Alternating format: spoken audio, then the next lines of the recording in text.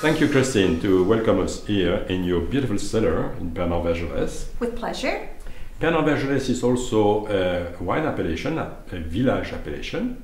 Yes. We produce, if I remember, white and red wine. Exactly, both colors. Both colors. So, can you tell us about this Pernand-Vergelesses Blanc?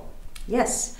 So, Pernand-Vergelesses appellation white is wine with the main characteristic of minerality. The wines are very fresh. They also have very nice aromas, and they're a little tight when they're young. They can age very well, even if you can try them when they're young.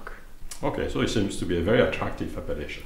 It is. It has good minerality that if you like this type of wine, you will enjoy a lot. Okay, so and about the Premier Cru, is it some difference with the village and the Premier Cru appellation? So the Pernand-Vergelesses Premier Cru in white has also very nice minerality, which is really the characteristic of the appellation, but has also very nice freshness and nice aromas. It is a wine that has also nice complexity and that will age very well, even longer than the village wines.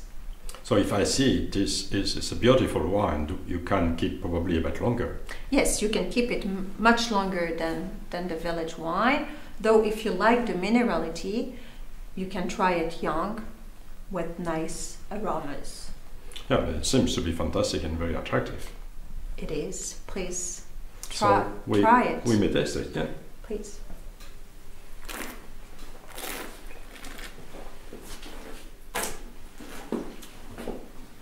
Yeah, well, that's a very, very fine and elegant wine. It's a great wine. Yes, it is a great appellation.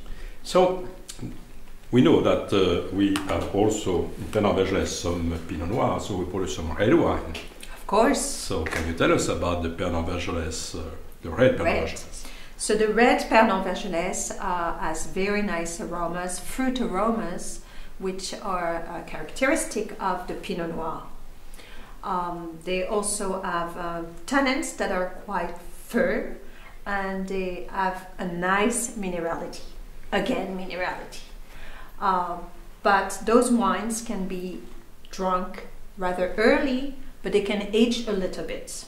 Oh, that's perfect for the consumer. That's perfect for a consumer who doesn't want to wait too long. Oh, right. So very attractive. Let's see about the Premier Cru now. Is it the same or does it show some difference?